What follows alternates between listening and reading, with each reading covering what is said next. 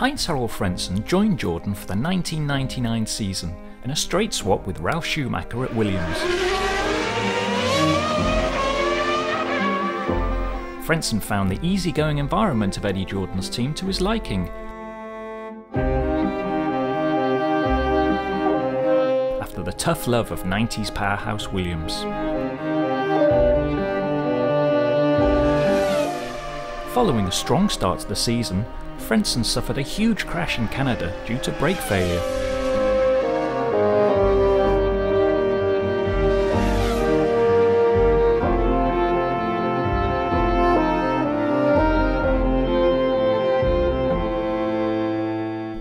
What he didn't know was that he'd fractured his kneecap and split a bone in his leg right down the middle.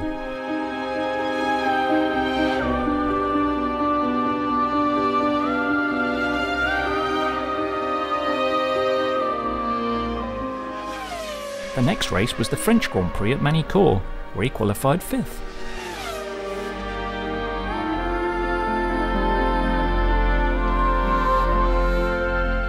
The race started dry, but rain soon began to fall, and Frentzen's Jordan came into its own.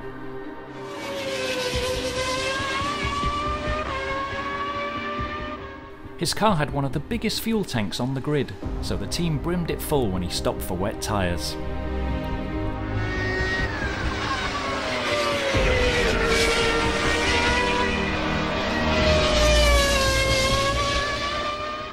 Although he had to cruise in the middle stages of the race, and let Mick Hakkinen and others pass him,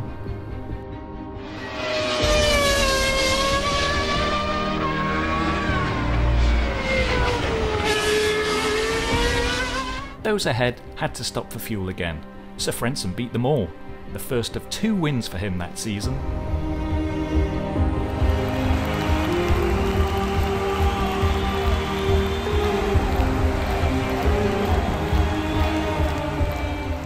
After the race, he had a full scan on his injured leg and said, "The doctors couldn't believe how many fractures they saw. I still have the X-ray at home."